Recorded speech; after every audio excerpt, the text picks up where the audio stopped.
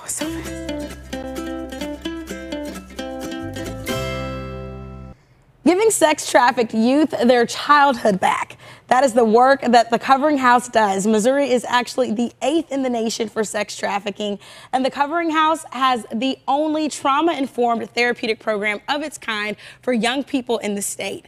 This next segment has been sponsored by eXp Realty, and joining me now are Pam Stanfield, the Covering House board president, alongside of Laura Baker, community engagement manager. Ladies, thanks so much for being here with us today. Thank you for having us. And this is such an important topic. So, Pam, tell me a little bit about the Covering House and what you guys have done here in our community. The Covering House is one of a kind, and we provide healing and restoration for girls under the age of 18 who've been sex trafficked or exploited. We are really the only one in the area. There are a lot of agencies that are there to help adults, but we provide support for those kids under the age of 18. Right now, only girls. Eventually, we're hoping, you know, for boys. Awesome. We have community-based program, and we also have a residential program. So for those girls who have a safe place to live, they come to our services that we provide in the community. And for residential, unfortunately, those girls don't have a safe place to live, and they come to us either through law enforcement. We've even worked with FBI and Homeland Security. And those girls stay with us anywhere from 12 to 14 months. And they go through a pretty involved therapeutic program, but we also are so focused on, we want it to be home. Yeah. We want it to be fun. Yeah. A place where these kids can just be kids, Yes. but still receive the services they need specific to their trauma. And Laura, I mean, that's really what you guys focus on. yeah. It's about reimbursing their childhood. How are you guys doing that? I remember we had one girl who was, I think, going to turn 16, and she wanted to go to Chuck E. Cheese for a birthday party. Wow. That's not usually what 16-year-old girls want, but by golly, we went to Chuck E. Cheese, and we all had a really good time. Wow. We really do try to make sure that, you know, they're experiencing things that so many of our families take for granted. You know, going to the zoo, going to a concert, going to a ball game.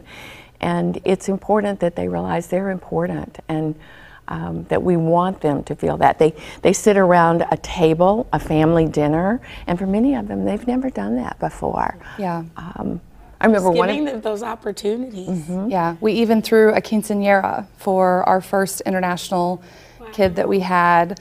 She was unable to experience that because she was being trafficked on her 15th birthday. So we threw her a quinceañera last year, the whole 9 yards. She got a handmade dress and everything. It was really a special time. You all are just giving me chills just to think. Well, and just this child, when she first came to us, she sat with a hoodie, she wouldn't make eye contact, and you're thinking, oh, bless your heart, what have you lived? And at this quinceañera, she's singing, she's dancing, she's Miss Sociability. It's just, wow, look at the transformation. Yeah. That really just speaks to the program that you all offer, and it's a great program. Y'all are actually expanding. Yes. Tell us a little bit more about that. Well, as you said, with Missouri now ranking 8th in the nation for sex trafficking, our services are in high demand. We receive anywhere from 4 to 7 qualified referrals each week, and our beds are full.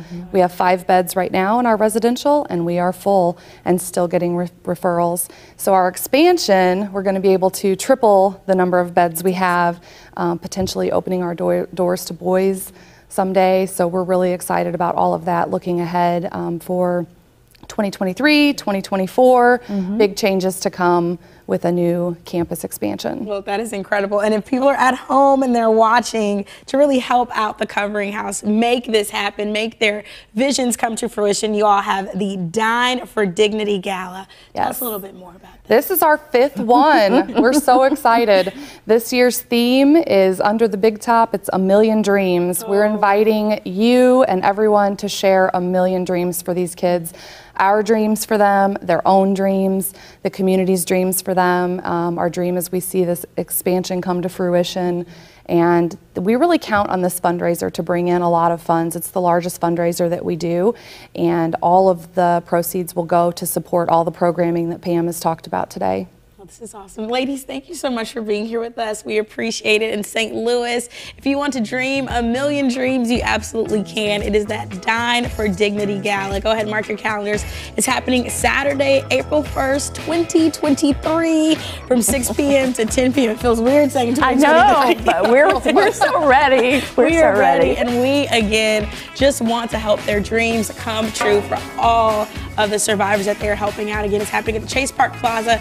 You can learn more information online at dineforddignity.org. Don't go anywhere, St. Louis. We'll be right back after this quick break.